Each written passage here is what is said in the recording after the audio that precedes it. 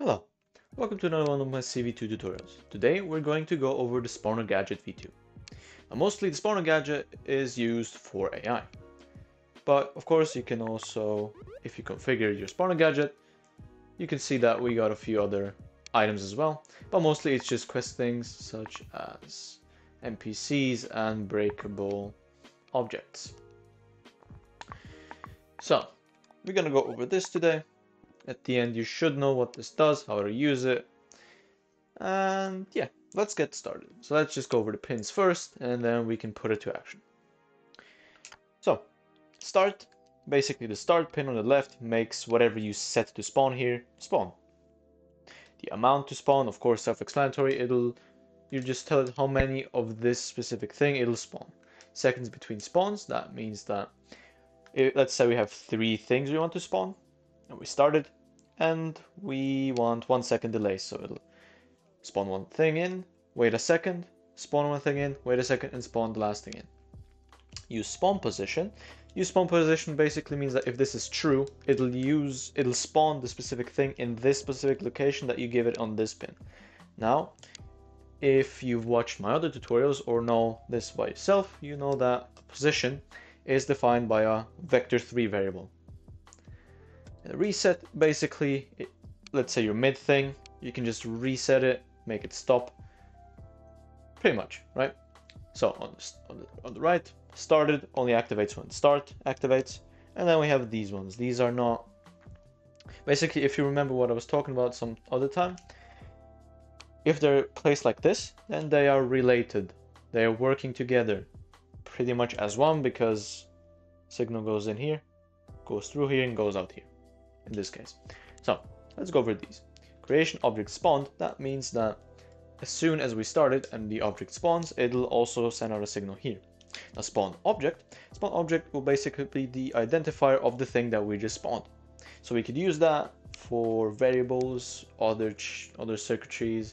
Basically, if we spawn in, let's say, a pot, we could send, because basically this is the identifier of pot, so we could just send that somewhere, maybe send it into instance creation object or whatever you'd like to have to do with that. All objects spawned only activates when it's done spawning, right? So if we set 3 things to spawn, as soon as it'll spawn in the 3rd thing, it'll send out a signal from all objects spawned. All objects destroyed, that means self-explanatory, of course, when all these objects that have been spawned have been destroyed. And reset basically activates as soon as you activate this reset. So you reset the circuit, and then the reset also gives out a signal. Of course, it also has its own identifier here, which you can use with additional chips.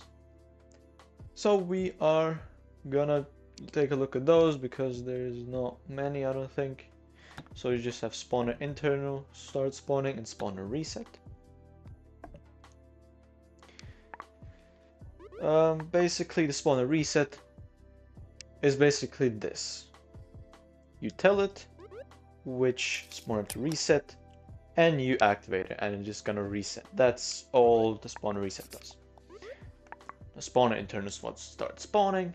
There, this is pretty much a mini version of the spawner gadget. Just maybe you have, let's say, a certain part of your circuitry that is going to determine which spawner is going to spawn in specific things and how many, right? Because you could have 2.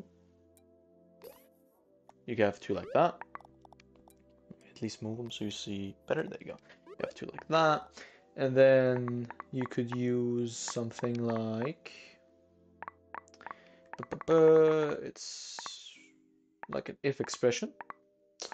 If you don't know what an if expression is, I advise you to go to my other tutorial that I've done before, where I shortly basically explain what an if expression is. So we could basically do this, right? So we'd hook this one up there, and then send the spawner in there.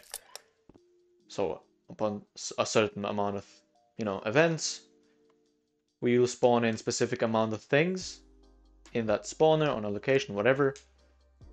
And this is basically what's gonna determine which one of these two is gonna spawn things. But we're not here for For circuitry tutorials, we're here for circuit tutorials. I'm here to show you what things do and not how to do things yet.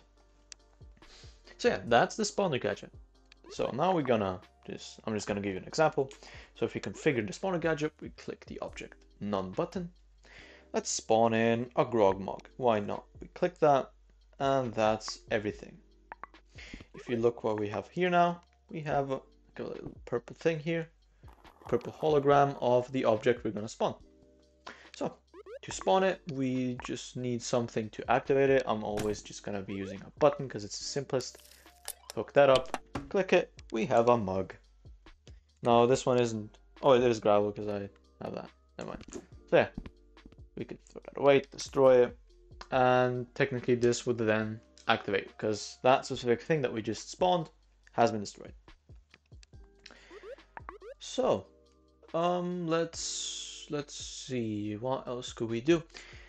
Let's just do this, right? So we're gonna spawn 5 mugs in the span of, each mug will be spawned in 0.5 seconds. So we just click. There you go.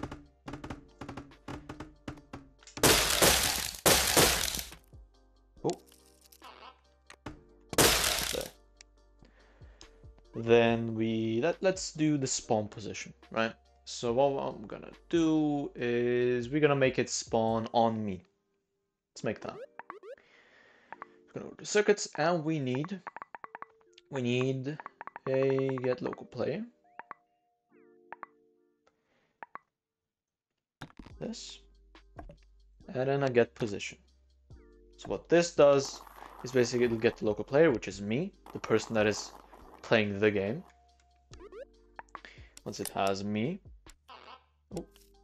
it'll send my position over to the spawn position. Now, of course, this is going to be a bit weird because it's literally going to spawn in me. We could make it so it spawns a little bit in front of me, behind me. And if you remember which chip to use, I might just tell you real quick. It's the vector split. We'd split it, we'd modify one of these values, and then we'd create the vector that we just modified and send it into there. So there, so now let's just push it. Oh yeah, so the reason why it didn't work there is because we didn't tell it to actually use spawn location. So use spawn location, we turn that on, and we move around, and as you can see, mugs would spawn on me. But the thing is that it's a one-time thing, right?